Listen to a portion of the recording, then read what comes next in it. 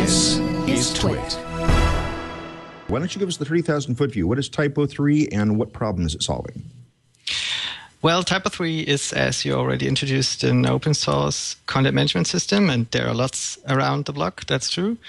But TYPO3 is a pretty old project by now, so we are around for a long, long time, and we have a big community over here in Europe, and so lots of stuff is going on in TYPO3.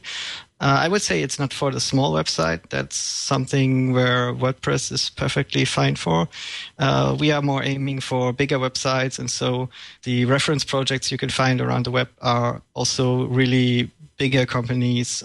One of the recent ones is Sony America that moved to TYPO3. So it's not that small. And it's fairly complicated to learn in the beginning, but that it makes up with the flexibility it has. But actually, TYPO3.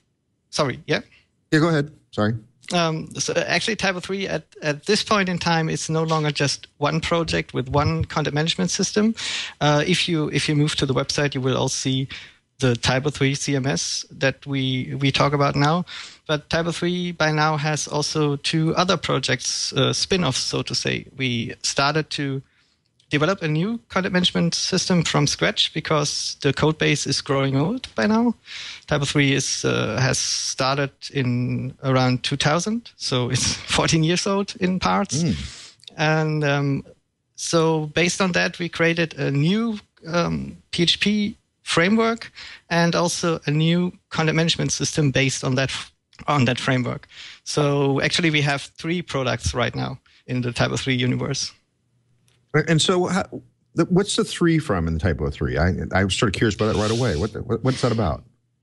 Yeah, well, that is kind of, I mean, the founder of the project, Kasper Skarhøj, he coined the name very early in the project, and as far as legend goes, I don't know it exactly, but the typo came actually from making a typo that put him back about half a year of work because he deleted stuff from the code repositories early on, and the version that was first released as open source was version 3. So it somehow came together as TYPO3, which is actually not a perfect name in an English-speaking world, let's say.